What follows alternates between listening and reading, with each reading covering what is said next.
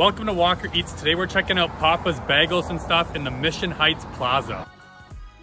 Today I got Everything Bagel, herb and roasted garlic. They make it all in-house. I already tasted it, it's delicious. It tastes like it would be a really good chip dip at a party. Okay, Everything Bagel. I've actually never had an Everything Bagel before.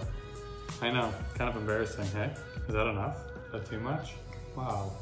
I literally only tasted this, so maybe I should just have a bite of the Everything Bagel. But that's delicious. Oh, it's pretty good. It's kind of light. It's not so like heavy. Like it's not like dense bread. Kind of light and fluffy. These aren't even toasted, and they're delicious. I should have bought a 6-pack. Wow, really good. No wonder so much hype about them. Every morning they do breakfast, like a stuffed bagel. But you got to show up like pretty much right when they open, 7 o'clock, and they're hot coming out of the oven and they're ready to go. And then at lunchtime, they also do another special, like a daily special lunch stuffed bagel. Today was Hawaiian pizza. We missed out on that one today. Didn't get there in time. But yeah, they're selling out pretty good, so people must love them. Yeah, it's really good. You can eat so many of these.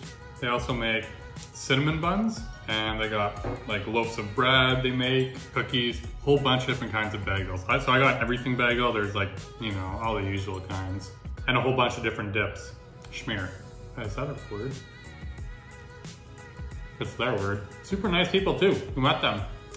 We met Papa Bagel himself. That was pretty cool. Family owned business and family ran completely. We love that. This is another flavor they got. Sun-dried tomato with roasted garlic. Oh, that's good. It's like tomatoey.